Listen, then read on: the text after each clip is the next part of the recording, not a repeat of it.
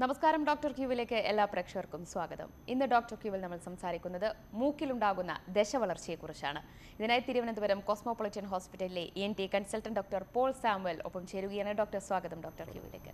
Doctor, പലരിലും ഈ തുടർച്ചയായ ഈ തുമ്മൽ, അലർജി പോലെയുള്ള ലക്ഷണങ്ങൾ വരുമ്പോഴാണ് നമ്മൾ ഒരു ENT കൺസൾട്ടന്റിനെ കാണുകയും അപ്പോഴാണ് നമ്മൾ അറിയുക മൂക്കിൽ ദശ വളർന്നുകൊണ്ടിരിക്കുകയാണെന്ന്. ശരിക്കും എന്താണ് ഡോക്ടർ ഈ മൂക്കിലെ ദശ വളർച്ച? മൂക്കിലെ ദശവളർച്ചയെക്കുറിച്ച് പറയുകയാണെങ്കിൽ 2-3 കാരണങ്ങൾ ദശവളർച്ചയായിട്ട് ഡോക്ടർമാർ അല്ലെങ്കിൽ സാധാരണ ജനങ്ങൾ അവർ 2-3 കാര്യങ്ങളെ പറ്റിയാണ് പ്രധാനമായിട്ടും അവർ റെഫർ ചെയ്യുന്നത്. ഒന്നാമത്തെ കാര്യം, മിക്ക ആൾക്കാരും പൊതുവെ എല്ലാവരും അവരുടെ മുഖത്തെപ്പറ്റി വളരെ ബോധവാന്മാരാണ്. കണ്ണാടി നോക്കുമ്പോൾ മൂക്കിനകത്ത് ചെറിയൊരു ദശ ഉണ്ടെന്ന് പറഞ്ഞു വരുന്ന ഒരു കൂട്ടം രോഗികളുണ്ട്. പലപ്പോഴും അതിൻ്റെ കാരണം മൂക്കിനകത്തുള്ള ഒരു നോർമൽ അനാറ്റമിക്കൽ സ്ട്രക്ചറാണ് ടർബിനേറ്റ് എന്ന് പറയുന്നത്. അത് നമുക്ക് തന്നെ കണ്ണാടിയിൽ നോക്കിയാൽ, ഒരു സൂക്ഷ്മമായിട്ട് നോക്കിയാൽ കാണാം. അപ്പോൾ ഇതിനെപ്പറ്റി അറിവില്ലാത്ത ഒരാൾ അത് കാണുമ്പോൾ പലപ്പോഴും ഇതൊരു ബുദ്ധിമുട്ടുള്ള പ്രശ്നമാണെന്ന് പറഞ്ഞ് ENT ഡോക്ടർമാർക്ക് വരുന്ന ഒരു സെറ്റ് ആൾക്കാരുണ്ട്. അത് ടർബിനേറ്റ് എന്ന് പറയുന്നത് നോർമലാണ്, എല്ലാ ആൾക്കാർക്കും ഉള്ളതാണ്, അതൊരു പ്രശ്നമുള്ള സാധനമല്ല. രണ്ടാമത്തായിട്ട് മൂക്കിലെ ചത അല്ലെങ്കിൽ മൂക്കിലെ ദശ എന്ന് പറയുന്നത് മൂക്കിൻ്റെ പാലം, അതായത് മൂക്കിന് എന്നൊരു ഗുഹ പോലത്തെ ഒരു സ്ഥലമാണെന്നുണ്ടെങ്കിൽ അതിൻ്റെ നടുക്കൂടെയുള്ള ഒരു പാർട്ടീഷനിങ് സ്ഥലമാണ് മൂക്കിൻ്റെ പാലം. അപ്പോൾ ആ പാലത്തിന് വളവുണ്ടെങ്കിൽ അതൊരു സൈഡിൽ കൂടെ നോക്കുമ്പോൾ ഒരു ചത വളർന്നിരിക്കുന്നത്. അപ്പം അത് മൂക്കിൻ്റെ പാലത്തിൻ്റെ വളവിനെയും മൂക്കിലെ ദശ അല്ലെങ്കിൽ മൂക്കിലെ വളർച്ച എന്ന് ചില ആൾക്കാർ പറയും. ചില ഡോക്ടർമാർ ഒരുപക്ഷെ രോഗികൾക്ക് മനസ്സിലാവുന്ന രീതിയിൽ പറയാൻ വേണ്ടി അവരതും ശരിവയ്ക്കും. അല്ല, ഒരുപക്ഷെ നമ്മുടെ ഇന്നത്തെ വിഷയം മൂക്കിൽ വളരുന്ന യഥാർത്ഥത്തിലുള്ള ദശ, അതായത് പോളിപ്പ് എന്ന് പറഞ്ഞ ഒരു കാര്യത്തെ പറ്റിയാണ് നമ്മളിന്ന് പ്രധാനമായിട്ടും സംസാരിക്കുന്നത്. ആ പോളിപ്പ് എന്ന് പറയുന്നത് മൂക്കിനകത്ത് തന്നെയുള്ള തൊലി, അല്ലെങ്കിൽ മ്യൂക്കോസ എന്ന് പറയുന്നത് നമ്മൾ വിളിക്കുന്ന മൂക്കിനകത്തെ തൊലി, അതിൽ നിന്നും വരുന്ന ചെറിയ പ്രൊജക്ഷൻസും അല്ലെങ്കിൽ വരുന്ന ഇതാണ്. അതിൽ നേസൽ പോളിപ്പ് എന്ന് പറഞ്ഞപ്പോൾ പലപ്പോഴും അത്ര പ്രശ്നമുള്ള ഗണത്തിൽപ്പെടുന്ന കാര്യങ്ങളല്ല ഈ നേസൽ പോളിപ്പ്. അലർജി അതിൻ്റെ ഒരു കാരണം മാത്രമാണ്. അപ്പോൾ പൊതുവേ രോഗികൾ വിവിധ രോഗലക്ഷണങ്ങളായിട്ട് വരുന്ന അതിനകത്ത് ഒരു ലക്ഷണമാണ് അലർജി ഉള്ളവരിൽ പോളിപ്പ് വരാം. ഡോക്ടർ, ഒരു കോൾ ഉണ്ട്. ഹലോ ഹലോ ഹലോ, ആരാണ് വിളിക്കുന്നത്? എന്റെ പേര് സന്തോഷ്, ഞാൻ കൊല്ലത്തുനിന്നാണ് വിളിക്കുന്നത്. സന്തോഷ്, ഡോക്ടറോട് ചോദിച്ചോളൂ. ഹലോ, നമസ്കാരം. സന്തോഷ്, നമസ്കാരം ഡോക്ടറെ. എന്റെ വൈഫിന്റെ മൂക്കില് അതെ ഈ ദശ വളരുന്നുണ്ടായിരുന്നു. ഓക്കെ. അത് ഞങ്ങള് കൊല്ലത്തൊരു ഡോക്ടറെ ENT കാണിച്ചായിരുന്നു. അതെ. ഒരു ചെറിയ സ്പ്രേ അടിക്കുമ്പോ അതൊക്കെ പറ്റുന്നുണ്ട്. അതെ. അത് മാറ്റണമെങ്കിൽ എന്താണ് ഡോക്ടറെ? ശരി, ഞാൻ തൊട്ട് മുമ്പ് ഞാൻ പറഞ്ഞത് നിങ്ങൾ ശ്രദ്ധിച്ചിരുന്നിരിക്കും. നിങ്ങൾ പറയുന്നത് വെച്ചിട്ട് ഇതൊരു ടർബിനേറ്റോ അല്ലെങ്കിൽ മൂക്കിൻ്റെ പാലത്തിൻ്റെ വളമോ അല്ല എന്നാണ് ഞാൻ മനസ്സിലാക്കുന്നത്. അലർജി കാരണമുള്ള ഒരു ദശയാവാനാണ് കൂടുതൽ സാധ്യത. അത് അലർജി ഉള്ള ആൾക്കാരിൽ പൊതുവേ കണ്ടുവരുന്ന, എല്ലാ അലർജിക്കാരിലും ഉണ്ടാവണം എന്നില്ല, പക്ഷേ അലർജി ഉള്ളവരിൽ കണ്ടുവരുന്ന ഒരു പ്രശ്നമാണ് ഈ നേസൽ പോളിപ്പ്. ആ പോളിപ്പിൻ്റെ പ്രധാനപ്പെട്ട കാരണം അലർജി തന്നെയാണ്. അതുകൊണ്ടാണ് ഒരുപക്ഷെ മിക്കവാറും ആ ഡോക്ടറും ഈ സ്പ്രേ നിങ്ങൾക്ക് തന്നത്. ഇങ്ങനെയുള്ള രോഗികളിൽ അതിൻ്റെ ആദ്യത്തെ ട്രീറ്റ്മെൻറ്റ് എന്ന് പറയുന്നത് മരുന്ന് കൊണ്ടുള്ള ചികിത്സയാണ്. മരുന്ന് കൊണ്ടുള്ള ചികിത്സയിൽ ഏറ്റവും പ്രധാനപ്പെട്ട സാധനം ഈ മൂക്കിലടിക്കുന്ന സ്പ്രേ ആണ്, സ്റ്റിറോയിഡ് ഉള്ള സ്പ്രേ ആണ്. സാധാരണ ആൾക്കാർ പേടിക്കുന്ന പോലെയുള്ള സൈഡ് ഇഫക്റ്റ് ഉള്ള ഒരു സ്റ്റിറോയിഡ് അല്ല അത്. പക്ഷേ അത് തന്നെയാണ് അതിൻ്റെ പ്രതിവിധി.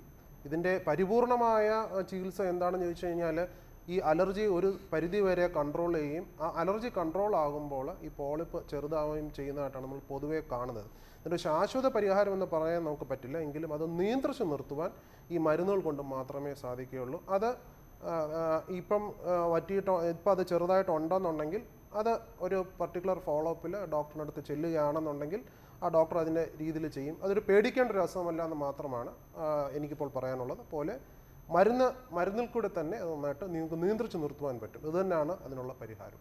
ശരി ഡോക്ടർ, ഒരു കോൾ കൂടിയുണ്ട്. ഹലോ ഹലോ ഹലോ, ആരാണ് വിളിക്കുന്നത്? മാഡം, കൊല്ലത്തുനിന്നാണ് വിളിക്കുന്നത്. കൊല്ലത്തുനിന്ന്. ശരി, ഡോക്ടറോട് ചോദിച്ചോളൂ. നമസ്കാരം സാർ. ഞാൻ ഹലോ സാർ, പറയാം, കേൾക്കാം, പറഞ്ഞോളൂ. ഞാൻ എൻ്റെ മകന്റെ ഒരു രോഗവുമായി ബന്ധപ്പെട്ടതാണ്. പറഞ്ഞോളൂ. എൻ്റെ മകന് 18 വയസ്സുണ്ട്. അവന് +2 കഴിഞ്ഞിട്ട് ഇപ്പൊ പഠിച്ചുകൊണ്ടിരിക്കുക. പക്ഷെ അവന്റെ മൂക്കിൽ നിന്നും നല്ല മഞ്ഞ നിറത്തിലുള്ള സ്രവം വരും. പക്ഷെ അതിനൊരു ഫൗൾ സ്മെല്ലും ഉണ്ടാവുന്നുണ്ട്. പക്ഷെ ഞാനത് കൊല്ലത്തെ കൊട്ടിയത്തെ ഒരു ENT സ്പെഷ്യലിസ്റ്റിനെ കാണിച്ചു. അപ്പോ പുള്ളിക്കാരൻ പറഞ്ഞത് നമുക്കൊരു CT എടുത്ത് നോക്കാം. CT എടുത്ത് നോക്കിയതിന് ശേഷം പുള്ളിക്കാരൻ പറഞ്ഞു, കാര്യമായ കാരണങ്ങളൊന്നും കാണുന്നില്ല. അങ്ങനെ പുള്ളി ഒരു ആന്റിബയോട്ടിക് ഒന്നും, ഇവിടെ ഇങ്ങനെ കഫം കെട്ടിക്കിടക്കുന്നതുകൊണ്ടാണ് ഈ കഫം ശരിക്കുണ്ട്.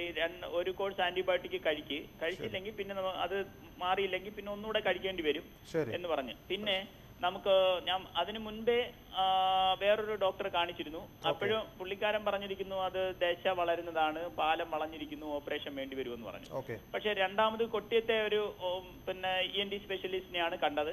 പുള്ളിക്കാരൻ പറഞ്ഞു അതിന്റെ ആവശ്യമില്ല, ഇത് എല്ലാവരിലും കണ്ടുവരുന്നതാണ്. പക്ഷേ മോന് ഇപ്പോഴും നല്ല തണുപ്പ് അനുഭവപ്പെടുമ്പോൾ ഭയങ്കരമായിട്ട് അവന് ശ്വാസതടസ്സം ഉണ്ടാകുന്നുണ്ട്. ഇടയ്ക്കിടയ്ക്ക് എന്നെ വിളിക്കും, അച്ഛാ ഇങ്ങനെ ഒരു പ്രശ്നമുണ്ട് എന്ന് പറയാം. അപ്പൊ ഞാൻ പറഞ്ഞു മോൻ അടുത്ത പ്രാവശ്യം ഇവിടെ വരുമ്പോൾ നമുക്ക് ഡോക്ടറെ ഒന്നുകൂടെ കാണാം എന്ന് പറഞ്ഞു. ഇപ്രാവശ്യം ഞാൻ ഒരു സർജനെ കാണിച്ചു. ഞാൻ വിചാരിച്ചു എന്നിട്ട് ഇനി ബ്ലഡിന്റെ എന്തെങ്കിലും ഇത് മൂലമാണോ, ESR എങ്ങനെ കൂടുതലാണോ. അപ്പൊ അങ്ങനെ പുള്ളിക്കാരൻ പറഞ്ഞു ഇത് സൈനസിന്റെ ഒരു പ്രശ്നമാണ്, അവിടെ കഫം കിടക്കുന്നതാണ്, നമുക്ക് ഒന്നും കൂടെ ENT ചിലപ്പം കാണേണ്ടി വരും. എന്തായാലും ഞാൻ ഒരു കോഴ്സ് ആന്റിബയോട്ടിക് തരാം, അത് മാറുന്നില്ലെങ്കിൽ നമുക്ക് പിന്നെ എന്തെങ്കിലും ചെയ്യാമെന്ന് പറഞ്ഞു. ഇത് എന്താ സാർ, ഒരു ശാശ്വത പരിഹാരമുണ്ടോ ഇതിന്? ഇത് ഞാൻ മനസ്സിലാക്കി, നിങ്ങൾ ഇത്രയും വിവരണം പറഞ്ഞ് മനസ്സിലാക്കിയതിൽ വെച്ച് മിക്കവാറും മകന് അടിസ്ഥാനപരമായ ഒരു അലർജിയുടെ പ്രശ്നം എന്തായാലും കാണും. മൂക്കിൻ്റെ പാലത്തിൻ്റെ വളവും അദ്ദേഹത്തിന് മിക്കവാറും കാണുമായിരിക്കും. ഇത് രണ്ടും പലപ്പോഴും ക്രോണിക് സൈനസൈറ്റിസ് എന്നുള്ളൊരു പ്രശ്നത്തിലേക്ക് പോകാനും ചിലപ്പോൾ മൂക്കിൽ പോളിപ്പിൻ്റെ ഒരു സാന്നിധ്യം കാണുവാനും സാധ്യത നന്നായിട്ടുണ്ട്. തീർച്ചയായിട്ടും ഒരു ENT ഡോക്ടറിൻ്റെ അഭിപ്രായം ഒന്നും കൂടെ അറിഞ്ഞിട്ട് മാത്രമേ നമുക്ക് ഇതിന് മുന്നോട്ട് പോകാൻ പറ്റുകയുള്ളൂ. അലർജി ആണെന്നുണ്ടെങ്കിൽ നമുക്ക് മരുന്ന് കൊണ്ടുള്ള ചികിത്സയുണ്ട്. പാലത്തിൻ്റെ വളവാണെങ്കിൽ 18 വയസ്സായെങ്കിൽ മിക്കവാറും ഈ പ്രായത്തിൽ പാലത്തിൻ്റെ വളവ് കാര്യമായിട്ടുണ്ട്, മൂക്കടപ്പ് കാര്യമായിട്ടുണ്ട്, അദ്ദേഹം വളരെയധികം ബുദ്ധിമുട്ടുന്നുണ്ടെങ്കിൽ മൂക്കിൻ്റെ അടവ് മാറാൻ അല്ലെങ്കിൽ ബ്ലോക്ക് മാറുവാൻ വേണ്ടി പലപ്പോഴും സർജറിയുടെ ഒരു ആവശ്യവും വേണ്ടിവരും. സാധാരണ 17 വയസ്സിന് ശേഷമാണ് അത് സർജറി പലപ്പോഴും ചെയ്യുന്നത്. നേരത്തെ പലപ്പോഴും അത് പറയാത്തതിൻ്റെ ഒരു കാരണം ഈ 17 വയസ്സാവാത്തതുകൊണ്ടായിരിക്കാം. പിന്നെ ഒരു ENT ഡോക്ടറിൻ്റെ ഒരു കൺസൾട്ടേഷൻ എന്തായാലും ആവശ്യമുണ്ടാവും. കാരണം വെച്ചാൽ പോളിപ്പ് ഉണ്ടോ, എന്താണ് സൈനസിൻ്റെ അവസ്ഥ, ഇതൊക്കെ കണ്ടുകൊണ്ട് മാത്രമേ നമുക്കത് മുന്നോട്ട് ഇനി എന്താണ് പരിശോധന എന്ന് എനിക്ക് കറക്റ്റായിട്ട് പറയാൻ പറ്റും. കാരണം ഇപ്പോൾ ഏകദേശം 18 വയസ്സായിക്കാണ് ഞാൻ മനസ്സിലാക്കി വെച്ചാൽ കുറേ നാളുകൊണ്ട് ചികിത്സയിലാണ് എങ്കിൽ ഒന്നും കൂടെ ഒരു പരിശോധനയ്ക്ക് മാത്രമേ നമുക്ക് മുന്നോട്ട് എന്താണ് ചെയ്യാൻ പറ്റുന്നത് നമുക്ക് പറയാൻ പറ്റും. കൂടുതലും അടിസ്ഥാനപരമായ അലർജിയും പാലത്തിന് ചെറിയൊരു വളവും സൈനസൈറ്റിസ് മാത്രമായിരിക്കും പലപ്പോഴും പ്രശ്നം. ഇതൊരു ചികിത്സിച്ച് ഭേദമാക്കാവുന്ന ഒരു പ്രശ്നമാണ്. അത് ഒരു നല്ലൊരു ENT ഡോക്ടറെ കാണുകയാണെന്നുണ്ടെങ്കിൽ ഇതിനൊരു പരിഹാരം നിങ്ങൾക്ക് എന്തായാലും കിട്ടും. ശരി ഡോക്ടർ, ഒരു കോൾ കൂടി. ഹലോ ഹലോ ഹലോ, ആരാണ് വിളിക്കുന്നത്? സജേഷ്, കണ്ണൂർ. ശരി ഡോക്ടറോട് ചോദിച്ചോളൂ സജേഷ്. എന്റെ എന്താ വെച്ചാൽ എന്റെ മോള് 4 വയസ്സായ കുട്ടിയാണ്. അതെ. കുട്ടിക്ക് ഭയങ്കര ശ്വാസം. ഓക്കെ. രാത്രി ഉറങ്ങുമ്പോഴാണോ ഈ ബുദ്ധിമുട്ട്? രാത്രി കിടക്കുമ്പോൾ. അപ്പോൾ പകലും ഒരു ശ്വാസതടസ്സം പോലെ ഉണ്ട്. പകൽ അങ്ങനെ കാണാനുണ്ട്, രാത്രി കാണുന്നത് ഭയങ്കര അസ്വസ്ഥത. ഓക്കെ. എന്നിട്ട് ഒരു സ്പ്രേ തന്നിട്ടുണ്ടായിരുന്നു ഡോക്ടറെ കാണിച്ച സമയത്ത്. സ്പ്രേ 2-3 കുറവില്ല. ശരി ശരി. 4 വയസ്സിലുള്ള കുട്ടികൾക്ക് പൊതുവെ ഈ പോളിപ്പ് നമ്മുടെ ഒരു പോപ്പുലേഷനിൽ, നമ്മുടെ ഒരു ആൾക്കാരുടെ ഇടയിൽ പൊതുവെ കാണുന്ന കുറവാണ്. മിക്കവാറും ഇത് അഡിനോയിഡിൻ്റെ പ്രശ്നമാകാനാണ് സാധ്യത കൂടുതൽ. അഡിനോയിഡ് എന്ന് പറഞ്ഞാൽ മൂക്കിൻ്റെ പുറകിൽ വളരുന്ന നമ്മുടെ തൊണ്ടയിൽ ടോൺസിൽ പോലുള്ള മറ്റൊരു ചതയാണ് അഡിനോയിഡ് എന്ന് പറയുന്നത്. നമ്മുടെ ഇന്നത്തെ വിഷയം അതല്ല. പക്ഷേ ഈ അഡിനോയിഡും ഈ പറഞ്ഞ പോലെ 4 വയസ്സ് അല്ലെങ്കിൽ 5 വയസ്സ് വരെ നമ്മൾ വെയിറ്റ് ചെയ്യേണ്ടതായിട്ടുണ്ട്. രാത്രിയിൽ ഉറക്കത്തിൽ ശക്തമായ ശ്വാസതടസ്സം ഉണ്ട് എന്നുണ്ടെങ്കിൽ അത് ഒന്നും കൂടെ ഒന്ന് ഇവാലുവേറ്റ് ചെയ്തിട്ട് ചിലപ്പോൾ സർജറിയുടെ ഒരു ആവശ്യം വേണ്ടി വരും. 4 വയസ്സിൽ ഇതുവരെയും ആ ഡോക്ടർമാർ നെയ്സൽ സ്പ്രേ തരാനുള്ള ഒരു റീസൺ, ചില കുട്ടികൾ 5 വയസ്സാകുമ്പോൾ ചിലപ്പോൾ ആ രോഗ ലക്ഷണങ്ങൾ ഈ സ്പ്രേ കൊണ്ട് കുറയാനൊരു സാധ്യതയുണ്ട്. അതുകൊണ്ടാണ് പലപ്പോഴും അങ്ങനെ ഒരു മെഡിക്കൽ ട്രീറ്റ്മെൻറ്റ് ചെയ്ത് നോക്കിയിട്ട് സർജറിയിലേക്ക് പിന്നെ ചികിത്സിക്കുന്നത്.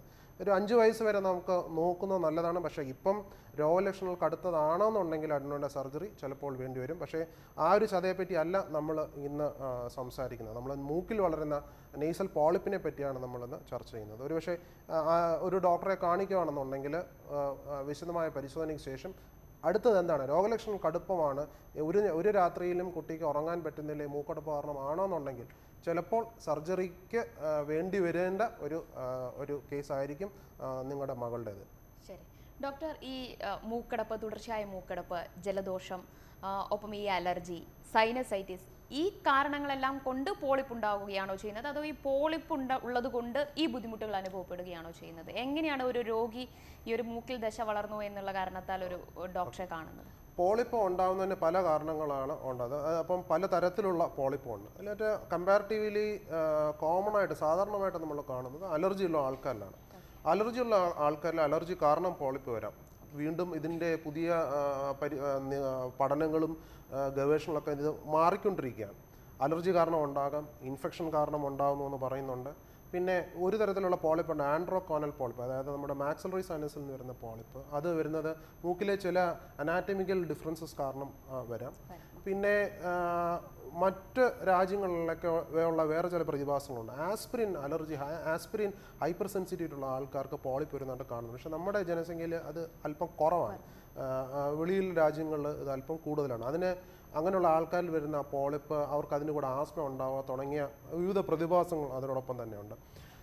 സിസ്റ്റിക് ഫൈബ്രോസ് എന്നൊരു അസുഖം നമ്മുടെ രാജ്യത്ത് വളരെ കുറവാണ്, പാശ്ചാത്യ രാജ്യം വളരെ കൂടുതലാണ്. 10 വയസ്സിന് താഴെയുള്ള കുട്ടികളിൽ റിപ്പീറ്റഡായിട്ട് മൂക്കിനകത്ത് ദശ അല്ലെങ്കിൽ പോളിപ്പ് വരുന്നത്, നേരത്തെ ഒരു മാന്യദേഹം വിളിച്ച പോലെയുള്ള അഡിനോയിഡിൻ്റെ പ്രശ്നമല്ല, പോളിപ്പ് വരുന്ന പല പ്രാവശ്യം വരുന്നത് ഈ സിസ്റ്റിക് ഫൈബ്രോസ് എന്നൊരു രോഗത്തിൻ്റെ. നമ്മുടെ രാജ്യത്ത് എന്തുകൊണ്ടോ ഭാഗ്യം കൊണ്ട് ഈ ഒരു അസുഖം വളരെ കുറവാണ്. ഇച്ചിരി ട്രീറ്റ് ചെയ്യാൻ അല്പം ബുദ്ധിമുട്ടുള്ള ഒരു അസുഖമാണ് ഈ സിസ്റ്റിക് ഫൈബ്രോസിസ്.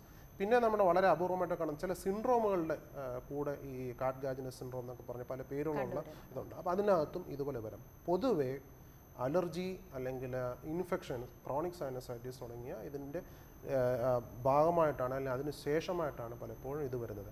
ഈ പോളിപ്പ് മൂക്കിലൊന്ന് നിറയുമ്പോഴാണ് ബാക്കിയുള്ള പ്രശ്നം, അതായത് മൂക്കടപ്പ്, ശ്വാസം വിടാനുള്ള ബുദ്ധിമുട്ട്. അത് കാരണം പിന്നെ ഈവൻ ശ്വാസം വിടാനുള്ള ബുദ്ധിമുട്ട് മാത്രമല്ല, മൂക്കിനകത്തേക്ക് ശ്വാസം ചെന്നില്ല എന്നുണ്ടെങ്കിൽ പലപ്പോഴും നമുക്കൊരു കാര്യം മണമറിയാനുള്ള നമ്മുടെ കഴിവും കൂടെ ബുദ്ധിമുട്ട്. മണമറിയാൻ ബുദ്ധിമുട്ട് വരുന്നു എന്ന് പറയുമ്പോൾ അത് നമ്മുടെ രുചിയെയും പതുക്കെ ബാധിക്കും.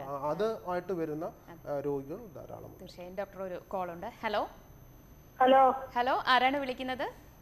അജിത. അജിത, ഡോക്ടറോട് ചോദിച്ചോളൂ. ഞാൻ സർ പറഞ്ഞോളൂ. എന്റെ മോക്ക് വേണ്ടിട്ട് തന്നെ ചോദിക്കുന്നത്. ഓക്കെ. പിന്നെ മൂക്ക് ഇതുപോലെ ദശയുണ്ട്. പിന്നെ രാത്രിയിൽ എത്ര വയസ്സുണ്ട് മകൾക്ക്? എത്ര വയസ്സുണ്ട്? 9 വയസ്സ്. ഓക്കെ. പിന്നെ കൂർക്കം വലി, രാത്രി ഉറങ്ങാൻ കിടന്നാ പിന്നെ കൂർക്കം വലിയായിരിക്കും.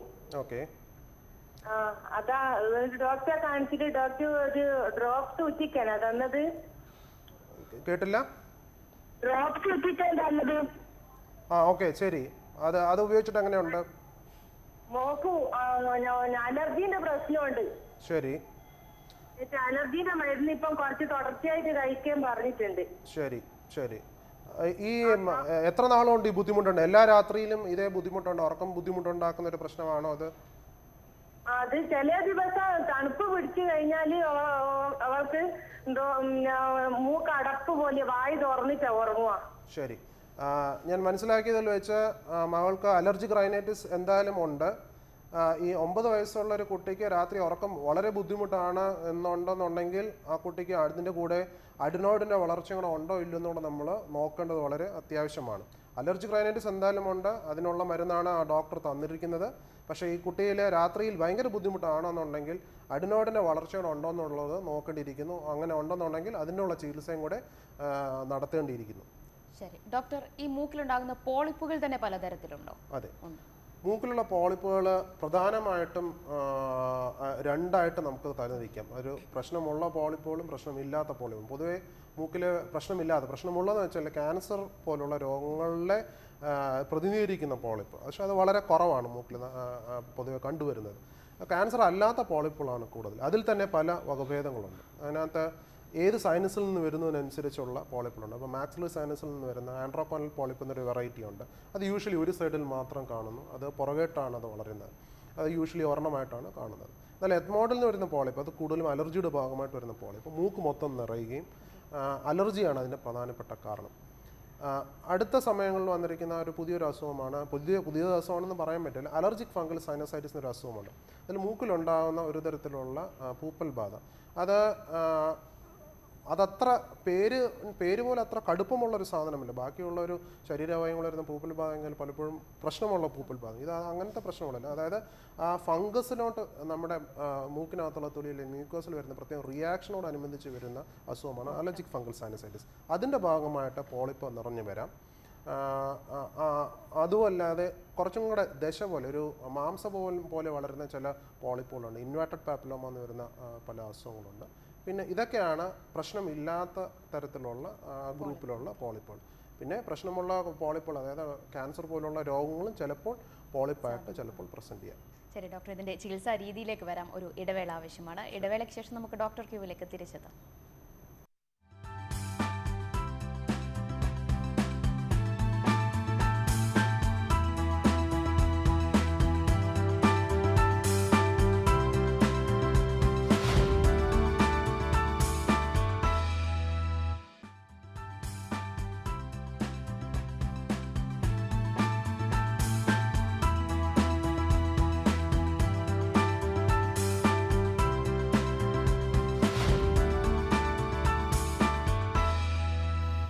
ഡോക്ടർ ക്യൂവിലേക്ക് വീണ്ടും. ഡോക്ടർ, ഇനി ഈ മൂക്കിലുണ്ടാകുന്ന ദശവളർച്ചയുടെ ചികിത്സാ രീതികൾ എങ്ങനെയാണ്? ശസ്ത്രക്രിയ തന്നെയാണോ പോംവഴി, അതോ മരുന്നുകളിലൂടെ നമുക്ക് സുഖപ്പെടുത്താവുന്നതുമാണോ? മൂക്കിൽ വരുന്ന പോളിപ്പുമായിട്ട് ഒരു രോഗി വരികയാണെങ്കിൽ നമ്മൾ ആദ്യമായിട്ട് ഇതെന്താണെന്നുള്ളത് തീർച്ചപ്പെടുത്തുന്നത് വളരെ അത്യാവശ്യമാണ്. ഇപ്പോൾ പരിശോധനകളാണ് ഏത് രീതിയിൽ നോക്കിയാലും ആദ്യമായിട്ട് നമ്മൾ ചെയ്യേണ്ടത്. പലപ്പോഴും ഈ പോളിപ്പ്, ഞാൻ നേരത്തെ പറഞ്ഞ എത്മോഡൽ പോളിപ്പിൻ്റെ വെറൈറ്റി ആണെന്നുണ്ടെങ്കിൽ നമ്മൾ മൂക്ക് നേരെ നോക്കുമ്പോൾ തന്നെ പലപ്പോഴും നമുക്ക് കാണാൻ പറ്റും. പക്ഷേ അതിൻ്റെയൊക്കെ ആരംഭ സമയത്തുള്ള പോളിപ്പുകളാണെന്നുണ്ടെങ്കിൽ നമ്മുടെ ഒരു ഡോക്ടറെ കാണുകയാണെന്നുണ്ടെങ്കിൽ ഇത് ചെയ്യുന്ന ആദ്യത്തെ ടെസ്റ്റ് എന്ന് പറയുന്നത് നെയ്സൽ എൻഡോസ്കോപ്പി എന്നൊരു ടെസ്റ്റാണ്. പിന്നെ മൂക്കിനകത്ത് നമ്മൾ ചെറിയൊരു ട്യൂബ് കടത്തി നോക്കി അത് മൂക്കിനകത്ത് നമ്മൾ ഒരു ടി വി പോലുള്ള സ്ക്രീനിൽ അത് വളരെ വിശദമായിട്ട് പരിശോധിക്കുന്നത് എവിടെ നിന്നാണ് ഇത് വരുന്നത്, എത്ര എണ്ണമുണ്ട്, ഇതിൻ്റെ വ്യാപ്തി എത്രയാണ്, എത്രമാത്രം വലുതാണ്, ഇത് എന്തെങ്കിലും പ്രശ്നങ്ങൾ ഉണ്ടാക്കുന്നുള്ള രീതിയിൽ നമുക്ക് ധാരാളം ഇൻഫർമേഷൻ ഇതുവഴി അറിയാൻ പറ്റും. പിന്നെ അതുപോലൊപ്പം തന്നെ ഇത് വലുതായി കാണുമ്പോൾ തന്നെ ഇത് പോളിപ്പ് തന്നെയാണോ വേറെ എന്തെങ്കിലും ചതയാണോ? കാരണം വളരെ ചെറിയ കുട്ടികളിൽ തലച്ചോറിൽ നിന്ന് മെനിഞ്ചോമൈലസിൽ എന്ന് പറഞ്ഞ പല ചതകൾ മൂക്കിനകത്തേക്ക് വളരുന്ന ചില പ്രശ്നങ്ങളുണ്ട്. അപ്പം ഇതുപോലുള്ള പല കാര്യങ്ങളും നമുക്കതിൻ്റെ ഒരുപക്ഷെ എൻഡോസ്കോപ്പി എന്ന് പറഞ്ഞാൽ നമ്മൾ മൂക്കിനകത്തേക്ക് ഇറങ്ങി നോക്കുന്ന ഒരു പ്രതീതിയിലുള്ള തരത്തിലുള്ള ടെസ്റ്റാണ്. അപ്പം നമ്മുടെ നേരെ നോക്കുമ്പോൾ നമ്മുടെ നേത്രങ്ങൾ കാണാൻ പറ്റുന്നതിനേക്കാളും കുറച്ചുകൂടെ കൂടുതൽ വിശദാംശങ്ങൾ ഈ നെയ്സൽ എൻഡോസ്കോപ്പിയിൽ തരും. അപ്പോൾ മൊത്തം നിറഞ്ഞു നിൽക്കുന്ന പോളിപ്പ് അല്ല എങ്കിൽ നെയ്സൽ എൻഡോസ്കോപ്പി തന്നെയാണ് അതിൻ്റെ ആദ്യത്തെ ടെസ്റ്റ്. അത് എത്രമാത്രമാണ് ഉള്ളത്, രണ്ട് മൂക്കിലുമുണ്ടോ, ഇത് പുറകിലേക്കാണോ പോകുന്നത്, എത്തരത്തിലുള്ള പോളിപ്പാണ് എന്നുള്ള ധാരാളം വിശദാംശങ്ങൾ ഈ നെയ്സൽ എൻഡോസ്കോപ്പി ഇടും. നെയ്സൽ എൻഡോസ്കോപ്പി പലരും പേടിക്കുന്ന പോലെ എൻഡോസ്കോപ്പി എന്ന് പോയി കേൾക്കുമ്പോൾ പലരുടെയും പേടി അത് ഈ ഗ്യാസ്ട്രോയിൽ ഇറക്കുന്ന വലിയ കുഴലാണ്. പക്ഷേ നെയ്സൽ എൻഡോസ്കോപ്പി അത്രയ്ക്ക് പേടിക്കേണ്ട ഒരു കാര്യമല്ല. ഒ പിയിൽ 1-2 മിനിറ്റുകൾക്കുള്ളിൽ തീരുന്ന വളരെ ലളിതമായിട്ടുള്ളൊരു പ്രൊസീജിയറാണ്. ഒത്തിരി രോഗികൾ വളരെയധികം പേടിച്ചാണ് ഈ എൻഡോസ്കോപ്പി എന്ന് പറഞ്ഞു വരുന്നത്. ഇത് വെറും വയറ്റിൽ വരിക അല്ലെങ്കിൽ തലേന്നേരത്ത് ഉറക്കം വളച്ച് യാതൊരു തരം പ്രിപ്പറേഷനും ആവശ്യമില്ല. നടന്നു വരുന്ന രോഗിക്ക് അപ്പം തന്നെ ചെയ്തിട്ട് അപ്പം തന്നെ വീട്ടിൽ പോകാൻ ടൈപ്പാണ്. പക്ഷേ വളരെ ഫലവത്തായ ഒരു പരിശോധനയാണ് നെയ്സൽ എൻഡോസ്കോപ്പി. നെയ്സൽ എൻഡോസ്കോപ്പി എന്തായാലും ചെയ്തേ പറ്റും. ഒന്ന്. രണ്ടാമത് പിന്നെ ഇതിൻ്റെ വിശദാംശങ്ങളെ അടിസ്ഥാനമാക്കി അത് കൂടുതൽ നമുക്ക് ഇതിനെപ്പറ്റി എന്തെങ്കിലും അറിയണം. സൈനസിനകത്ത് എന്താണ് നടക്കുന്നത്, ഇപ്പോൾ അലർജിക് ഫംഗൽ സൈനസൈറ്റിസ് എന്നുള്ള അസുഖങ്ങൾ, പിന്നെ ചില കണ്ടീഷനിൽ നമ്മളിപ്പോൾ ക്യാൻസർ പോലെ ഒക്കെ ആണെന്ന് പറയുന്നുണ്ടെങ്കിൽ ഈ മുഖത്തെ അല്ലെങ്കിൽ സൈനസിൻ്റെ എല്ലുകൾക്കൊക്കെ എന്തെങ്കിലും പ്രശ്നമുണ്ട്, ഈ പോളിപ്പുകൾ എല്ലുകളെ എന്തെങ്കിലും രീതിയിൽ അഫക്റ്റ് ചെയ്യുന്നുണ്ടോ എന്നൊക്കെ, മാലിഗ്നൻസി അല്ലെങ്കിൽ ക്യാൻസർ പോലത്തെ പ്രശ്നമാണെന്ന് അറിയാൻ വേണ്ടി പലപ്പോഴും ഇതിൻ്റെ ഒരു അടുത്ത സ്റ്റെപ്പ് എന്ന രീതിയിൽ CT സ്കാൻ തുടങ്ങിയ ടെസ്റ്റുകൾ ചെയ്യേണ്ടി വരും. അതല്ലാതെ പരിശോധനയ്ക്ക് അല്ലെങ്കിൽ ഒരു രോഗം ഡയഗ്നോസ് ചെയ്യാൻ ഈ രണ്ട് ടെസ്റ്റുകൾ കൂടുതലല്ലാതെ പൊതുവെ ടെസ്റ്റുകൾ നമുക്ക് ആവശ്യമില്ല. ഈ പരിശോധനകൾ തന്നെ പലപ്പോഴും എന്താണെന്ന് നമുക്ക് രോഗം. ഹലോ ഹലോ ഹലോ, ഞാൻ കേട്ടോണ്ടിരിക്കുന്നു. ശരി, എന്താണ് സംശയം എന്ന് ഡോക്ടറോട് ചോദിച്ചോളൂ. ചോദിക്കുന്ന കാരണം ഞാനൊരു സ്പ്രേ പെയിന്റുകാരനാണ്. കേട്ടില്ല.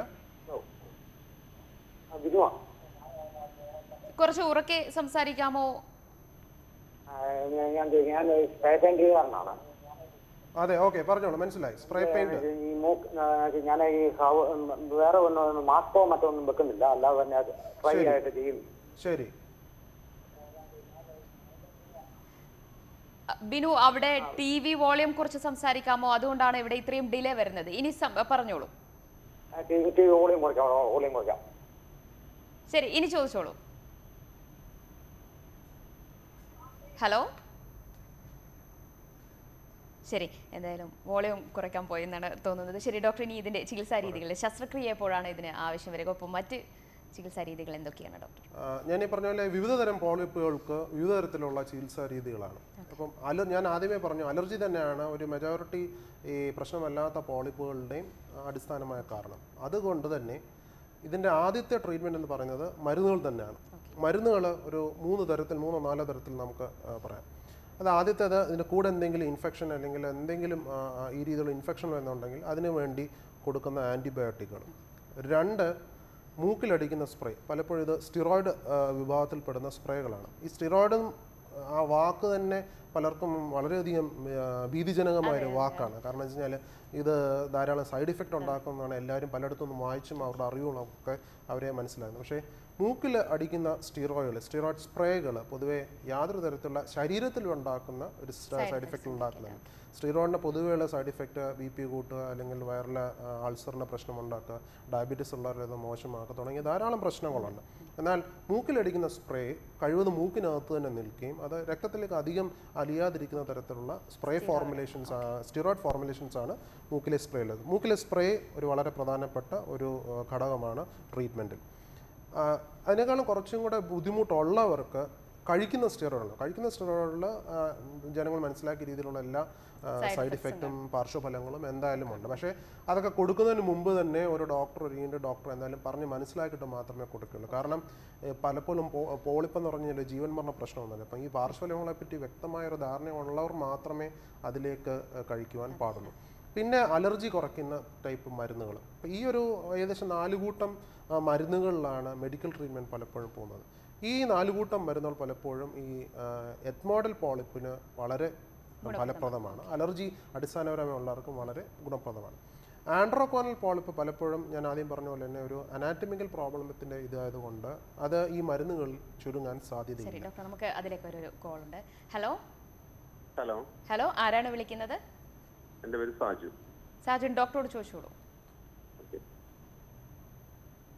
പറഞ്ഞോളൂ, കേൾക്കുന്നുണ്ട്. ഹലോ സാറേ. സാറേ ഗുഡ് ആഫ്റ്റർനൂൺ. പറഞ്ഞോളൂ സാറേ. എനിക്ക് മൂക്കിന് ചെറിയൊരു ബെൻഡ് ഉണ്ട്. ഓക്കെ. അപ്പൊ ഞാനത് ഡോക്ടറെ കാണിച്ചു കഴിഞ്ഞപ്പോ ശരി, അത് സാറേ ഇപ്പൊ ടിവിയിൽ പറഞ്ഞ പോലെ അതിന്റെ ടെസ്റ്റും കാര്യങ്ങളൊക്കെ ചെയ്ത് കഴിയുമ്പോൾ സൈനസ് ഫില്ലാന്ന് പറഞ്ഞു. ശരി. അപ്പൊ ഞാൻ അതിന് ട്രീറ്റ്മെന്റ് കുറച്ച് നാൾ എടുത്തു. ഒരു 3 മാസത്തോളം എടുത്തു. ട്രീറ്റ്മെന്റ് ചെയ്തിട്ട് എനിക്ക് കുറവില്ല, ഭയങ്കര കഫക്കെട്ട്. ശരി.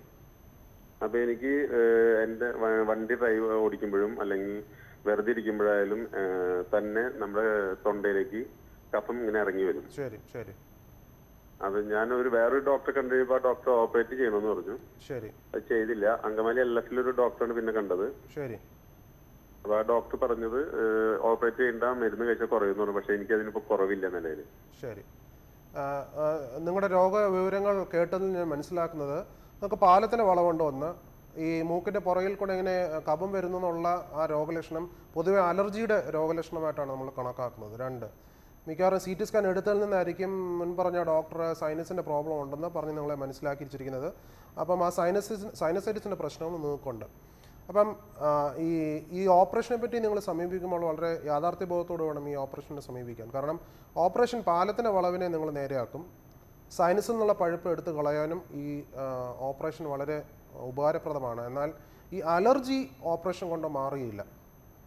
അപ്പോൾ ഈ പാലത്തിൻ്റെ വളവിന് സർജറി ചെയ്യുകയും സൈനസിന് സർജറിയും ചെയ്യുകയാണെന്നുണ്ടെങ്കിൽ നിങ്ങൾക്ക് നല്ല അതിൽ നിന്നുള്ള റിലീഫ്, നല്ലൊരു ശമനം അതിൽ കിട്ടും. പക്ഷേ അലർജിന് തുമ്മൽ, മൂക്കൊലിപ്പ് തുടങ്ങിയ കാര്യങ്ങൾ ഓപ്പറേഷൻ കൊണ്ട് ശരിയാവാൻ സാധ്യത വളരെ കുറവാണ്. നിങ്ങൾക്ക് ഇപ്പോൾ ഈ പറഞ്ഞതിൽ നിന്ന് വെച്ച് പാലത്തിൻ്റെ വളവ് ഉണ്ടെന്നുണ്ടെങ്കിൽ അലർജിക്ക് ഒരു ഗുണം കൂടെ ഉണ്ട്. പാലത്തിൻ്റെ വളവ് നേരെ ആക്കുകയാണെന്നുണ്ടെങ്കിൽ ഓപ്പറേഷന് ശേഷം പലപ്പോഴും നിങ്ങൾക്ക് ഈ സ്റ്റിറോയിഡ് സ്പ്രേ യൂസ് ചെയ്യേണ്ടതായിട്ട് വരും, ഉപയോഗിക്കേണ്ടതായിട്ട് വരും.